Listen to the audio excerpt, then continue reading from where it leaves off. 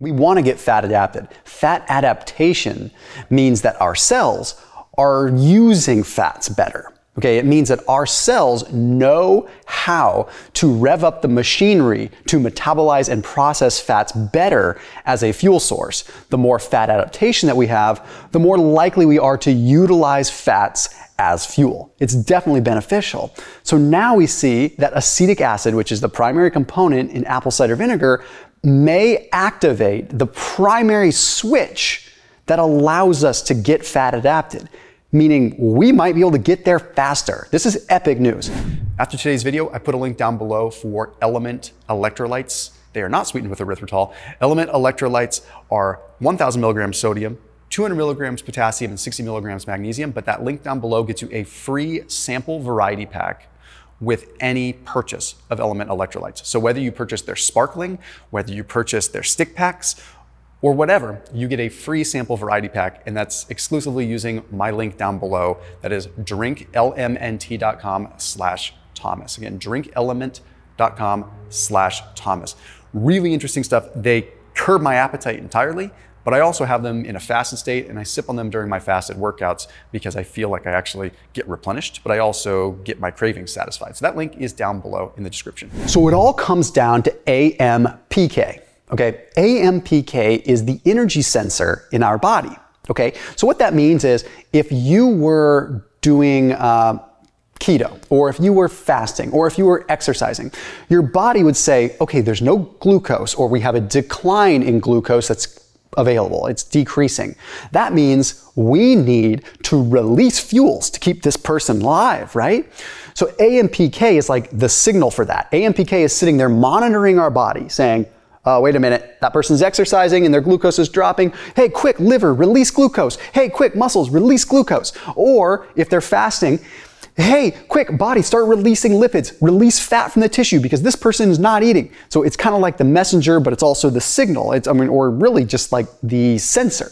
Okay, well, apple cider vinegar, or acetic acid, main component of it, can drive up AMPK. In fact, in a study that was published in Biochemical and Biophysical Research Communications, in an in vitro study, they found that rat hepatocytes, so liver cells from rats that were treated with acetic acid, within 1 hour, there was a 40% increase in phosphorylation of AMPK. So what that means is a 40% increase in the body saying, we need to release fuels. We want the body to release fuels, okay? It's the idea of fat burning, right? We want the body to say, we don't need this fat on our body, release it. So AMPK, when we're hungry, in between meals, fasting, whatever, that's gonna drive that up. So a 40% increase in phosphorylation of AMPK, even in an in vitro study, gets me pretty excited. But then when you start looking at some pathways of what it can do, it's even more fascinating. One of the potential ways that it was doing this was by increasing fatty acid utilization, but also decreasing lipogenesis. So that means that it was potentially decreasing the amount of fat that could get stored and increasing the amount of fats that were liberated. Well, when AMPK is activated, acutely, pretty strong, or for a long enough period of time, it activates something called PPAR alpha. Now, if you watch a lot of my content, you're already familiar with it, but I'll just break it down real quick. PPAR alpha is a nuclear receptor protein, and when that protein is activated, it travels to the center of a cell, and it travels to the command center, to the nucleus of a cell, and it says, hey cell, get better at using fats because I'm here now. And I'm the fat guy. So it comes into the middle of the cell, it says, get better at using fats. So when we activate PPAR, we are potentially making ourselves much more of a fat burning machine. What this does is additionally, it increases what's called carnitine palmitoyl transferase 1, carnitine palmitoyl transferase 2. It increases what's called CD36, which is like a lipid transporter. So it doesn't just help the cell use and burn fat, it helps the whole process in between. What carries the fat? What carries the fat across the membrane? What gets the fat into the mitochondria to be utilized properly is, acetyl coenzyme A. It is a very fascinating process. But what about fat adaptation? Well, in order to get fat adapted, you need to have PPAR alpha activated for prolonged periods of time.